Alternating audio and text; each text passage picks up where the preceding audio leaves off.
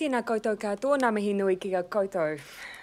Over the past few weeks, I've often used my time at this podium to acknowledge the people on the front line. Today I want to remember the people in New Zealand who have lost someone to COVID-19, or the many more who had the terror of almost losing someone. Throughout this pandemic, there have been individuals who I have tracked the progress of. I didn't know their names, but I knew their status. And I still get a phone call for every individual person that we lose to COVID-19 in New Zealand. We may be amongst a small number of countries where that is still able to happen, where the numbers we have lost have been small, but we cannot forget that every number is someone's father, someone's mum, a relative, or a friend, and someone that we have all been united in an effort to protect and to save. And that is why we as a country took on the challenge of staring down COVID-19, because we believed that decisive action, going hard and going early, gave us the very best chance of stamping out the virus. And it has. We have done what very few countries have been able to do. We have stopped a wave of devastation. Our transmission rate, that is the number of cases that each person with the virus passes it on to, is now 0.48, less than half a person each. Overseas, the average is 2.5 people. We have amongst the lowest number of confirmed cases per 100,000 people in the world. We have a relatively low proportion of serious cases, and according to the Oxford University Coronavirus Government Response Tracker, one of the lowest mortality rates in the world. Nearly every case identified since April 1 is primarily as a result of overseas travel or contact with someone with the virus, and often in existing clusters. The number of individual cases that we don't have an obvious connection in that period now stands at only 8. Our testing has scaled up, and we've now tested over 85,000 New Zealanders, one of the highest testing rates per capita in the world. In the last few days, we expanded testing to include random testing in Queenstown, the Waikato, Canterbury, and Auckland. We've tested over 1,000 people this way and so far have produced not a single positive result. The Director General of Health is confident that there is currently no widespread, undetected community transmission in New Zealand. In short, the effort of our team of 5 million has broken the chain of transmission and taken a quantum leap forward in our goal to eliminate the virus. Elimination doesn't mean 0 cases. It means 0 tolerance for cases. It means when a case emerges, and it will, we test, we contact trace, we isolate, and we do that every single time with the ambition that when we see COVID, we eliminate it. That is how we will keep our transmission rate under 1. And it is how we will keep succeeding. And we have seen success. You, all of you, have stopped the uncontrolled explosion of COVID-19 in New Zealand, and I couldn't feel prouder of the start that we have made together.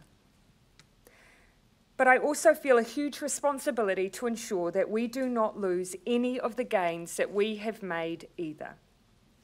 On that basis, New Zealand will move out of Alert Level 4 lockdown at 11:59 p.m. on Monday, April 27, 1 week from today.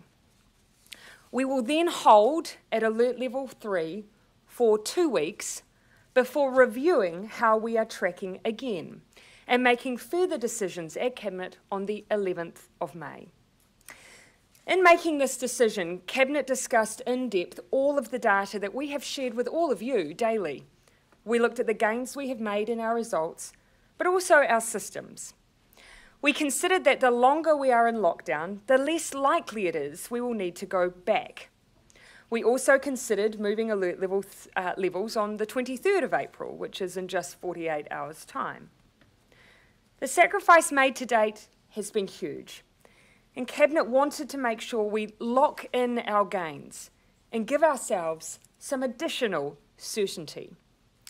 Waiting to move alert levels next week costs us just 2 more business days, but gives us much greater long-term health and economic returns down the track. It means we are less likely to have to go backwards. Ultimately, we have taken a balanced approach, and one that the Director General of Health not only supported, but also recommended. This time we now have will be used to prepare on all fronts.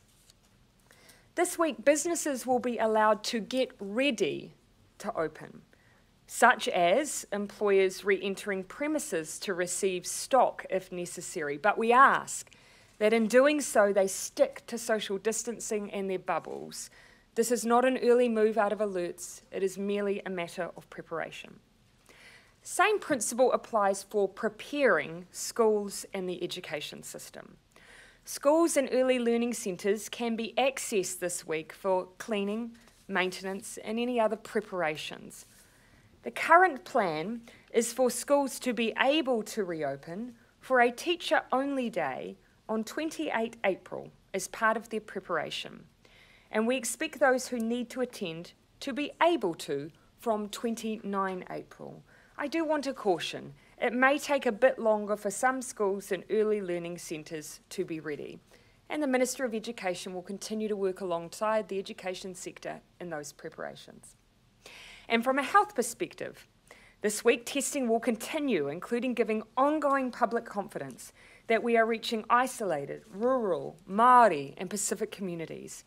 Contact tracing will be bolstered even further, and we'll continue to use the best evidence, advice and modelling we have to make daily decisions to serve New Zealanders. The most important thing to remember in the meantime, though, is that all of this preparation takes us to an alert level in 1 week's time, a recovery room of sorts, that has many restrictions. Yes, alert level 3 allows more economic activity like construction, manufacturing and forestry, but it does not allow more social activity, and for good reason. If we want to make sure that we are a health success story and ensure our economy can start to operate again without the virus taking off, we need to get this next phase right. The worst thing we can do for our country is to yo-yo between levels with all of the uncertainty that this will bring. We need to move with confidence, and that does mean following the rules. So, here is a reminder of the principles for level 3 when we get there. 1, stay home. If you are not at work, school, exercising or getting essentials, then you must be at home, the same as alert level 4. 2, work and learn from home if you can. We still want the vast majority of people working from home and children and young people learning from home. At-risk students and staff should also stay at home, and they will be supported to do so. Early learning centres and schools will physically be open for up to Year 10 families that need them. 3, make your business COVID-19 safe. COVID-19 has spread in workplaces, so the quid pro quo of being able to open is doing it in a way that doesn't spread the virus. Important industries like construction, manufacturing, forestry will be open, as will retail, as long as it is contactless. 4, stay regional. You can exercise at parks or beaches within your region, but the closer to home, the better. Activities must be safe. Keep 2 metres away from anyone not in your bubble and make minimal trips. 5, keep your bubble as small as possible. If you need to, at level 3, you can expand your bubble a small amount to bring in close family, isolated people or caregivers. 6, wash your hands often with soap, then dry them, cough and sneeze into your elbow. And 7, and this is a really important one, if you're sick, stay at home, get advice from the GP or Healthline about getting a test, and quickly. I cannot emphasise this enough. All of our success in contact tracing and isolation relies on knowing as soon as we can when you are unwell. There is no stigma to COVID-19. We will only be successful if everyone is willing to play their part in finding it wherever it is. These rules will be so important. We all want to continue to progress down the levels. The best hope of getting back to normal as soon as possible is never getting ahead of where we are right now. So, to recap to anyone just tuning in, we are currently in lockdown and are staying there for the next week. From Tuesday morning, the 28th of April, we will move to level 3 and stay there for 2 weeks. Those 2 weeks gives us another cycle of transmission to assess how we are doing. From there, we will move if we can and if we're ready, but only when we're ready and only when it's safe. And so this weekend, Anzac weekend, enjoy the company of your bubble, stay local, reflect on the amazing sacrifices of our forebears. Decades ago, they came together in the most testing of circumstances, half a world away, and helped forge who we are today. It was a very, very different battle than the one we are in now, but the character of who we are as a country remains exactly the same. So please, stay strong, stay home, be kind, and let's finish what we started.